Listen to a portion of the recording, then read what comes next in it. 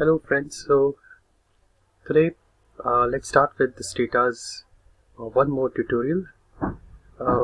This tutorial would be a little bit different from what we discussed yesterday. In my last video, you might have seen that I discussed about how to create tables with the help of outreg2 command. When you have run your OLS regression, then keeping all those regression results in a tabular format is very much required, and that outreg2 command helps you in doing so. Right, so before moving forward, I simply urge all of you to please subscribe my channel for more videos on data as well as on research also that is going to be uploaded. The videos are going to be uploaded every day now. So I want to share as much knowledge as I can with all of you. So that's why this is the purpose of this channel. And let's continue today with Stata's one very important research tool, which is known as two-stage least square regression.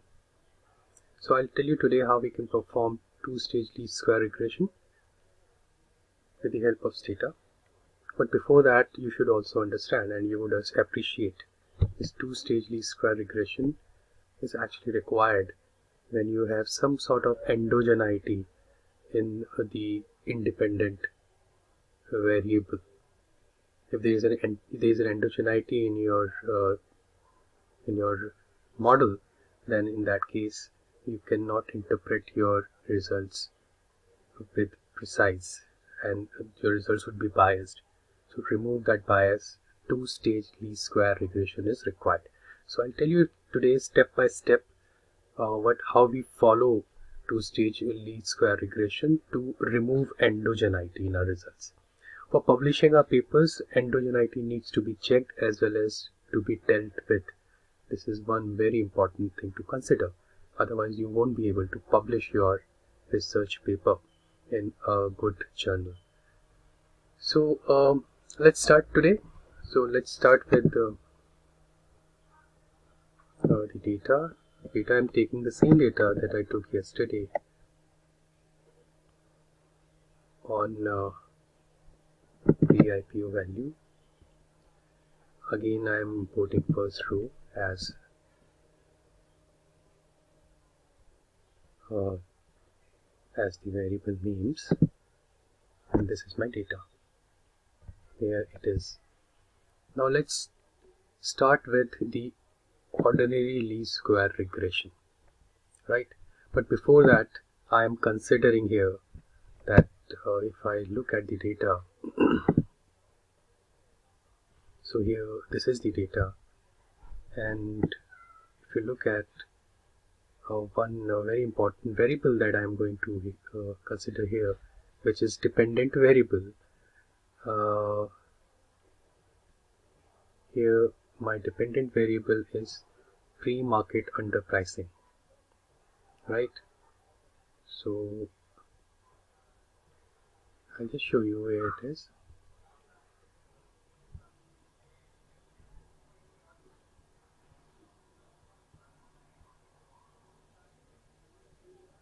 So here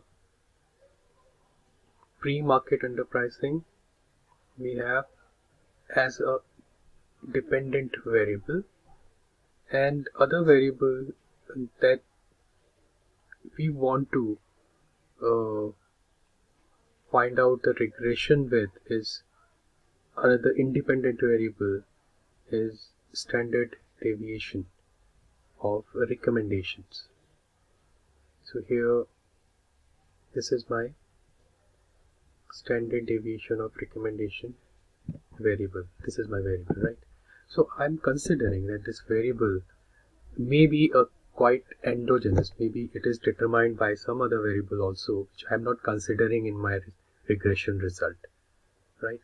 So if I just run my regression here, So I just give you one example here. Now I am running the OLS regression, right?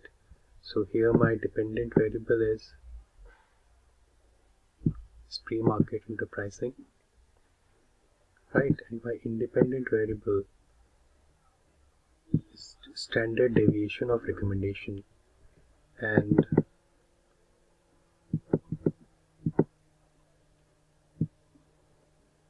underwriter, rank dummy, technology, venture capital, these all are my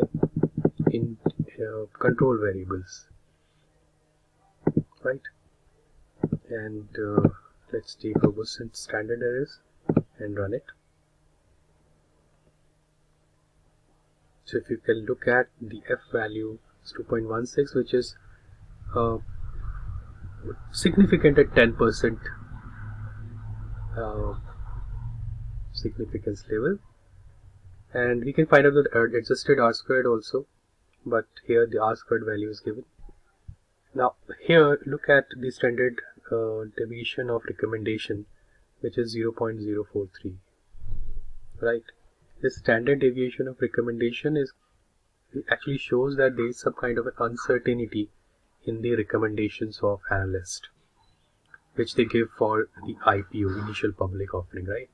So if there is some kind of an uncertainty in their recommendation, this uncertainty is actually affecting pre-market underpricing negatively. It means when there is high ambiguity, high uncertainty in recommendation, the underpricing decreases, pre-market underpricing decreases, right? And there are other coefficients also which are like underwriter rank dummy, it is 10%, significant at 10%, others are not significant. Now this is the simple OLS regression which I run between these two variables, independent and dependent variable, right? In this case, if I am just considering this particular standard deviation of recommendation variable totally independent, then there is no problem. In my OLS regression results, I'll consider these results as fine results. Otherwise, if I think this standard deviation of recommendation variable is actually affected by one more variable which is omitted here, which has not been considered in my regression, then there is a problem. Then my whole regression would be spurious regression. I cannot interpret the coefficients with confidence, right? And that's why we use two-stage least square regression here. Now how do we perform it? It's very important. It's very important to understand that first of all, if I'm saying that this standard deviation of recommendation, this particular variable can be determined by other variable also, so what that variable would be, you have to think about that, right? And then you have to run regression between these two variables, this variable and the variable that you think can affect standard deviation of recommendation. This is what we do to perform two-stage least square regression, right? So in the first stage we perform regression between this variable and the omitted variable, and in the second stage we predict the outcome variable, which is standard deviation of recommendation, and again put it in OLS regression between this variable, predicted variable, and pre-market underpricing variable, right? So this is what we are going to do today. So what would be that variable which would affect this variable? I'll just tell you. Here I'm saying that valuation of error, this variable, valuation of the IPO, if there is an error in the valuation, then that error actually may affect, somewhat it may affect the standard deviation of recommendation variable also, right? So if I run the regression between these two like this, I'm just copying this result here. Okay, this particular command here. Now I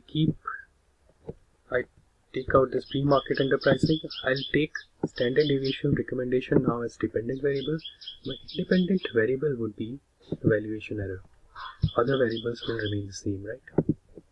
And I run the regression. So this is my regression results. Now what would be the next step? The next step, I will predict the outcome of this variable. What is the outcome? The outcome is this, standard deviation of recommendation, right? So when I am predicting the outcome variable, it will predict all the outcome variables with respect to these all independent variables. And I'm going to use predict command. Predict. Now I have to give some other name to it.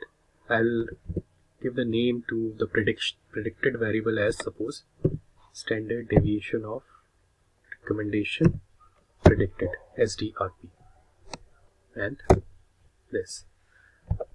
Now it has been predicted. A new variable has been created, which is SDRP, and here you can see that here we have these fitted values SDRP. New values have come up, right? Now again, this is the first stage of the least square. In two-stage least square, this is the first stage, right? Okay, so this is the first stage. We have predicted the variables. Now when we have predicted, now can we run the regression between the predicted values and the dependent variables? Yes, we can do that. So let's do it. Let's take this as a variable. Let's take this command. Okay, so we have pre-market as a dependent variable, SDRP as an independent variable, and these two are my suppose I'm not taking this. This is only my control variable, and let's run the regression. It is not coming significant again, but at least I have shown up to you that the second stage actually is being executed, and this is how we apply two-stage least square regression, right? So I hope this tutorial would have helped you to learn more about this two-stage least square regression. So in my next session, I'll tell you the other tools of which actually supplements the other tools which are going to supplement the ordinary least square regression method, because in most of the academic papers, ordinary least square regression generally the reviewers get skeptical when they look at this model only. They require what they require is more in-depth analysis. If you're using this model, then they need some robustness checks also.